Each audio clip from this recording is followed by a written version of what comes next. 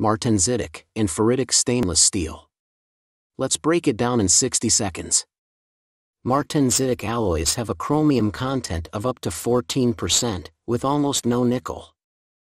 It has corrosion resistance only in atmospheric conditions, and cannot be used in harsh environments. They are magnetic and can be heat-treated to a hardness level of up to 60 HRC.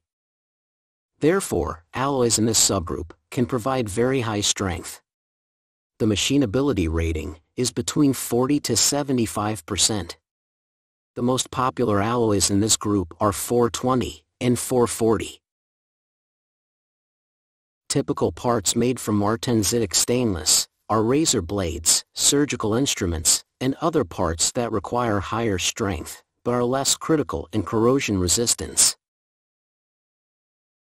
Ferritic stainless steel materials have a chromium content of up to 16%, with almost no nickel.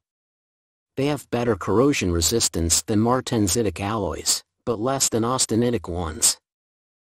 They are magnetic, but cannot be heat-treated, and therefore, they cannot compete with martensitic alloys in terms of strength. Their machinability ranges between 40 to 75%. The most popular alloys in this group are 430 and 409. Typical parts made from ferritic stainless are auto exhausts, grills, coffee machine parts, and other household appliances.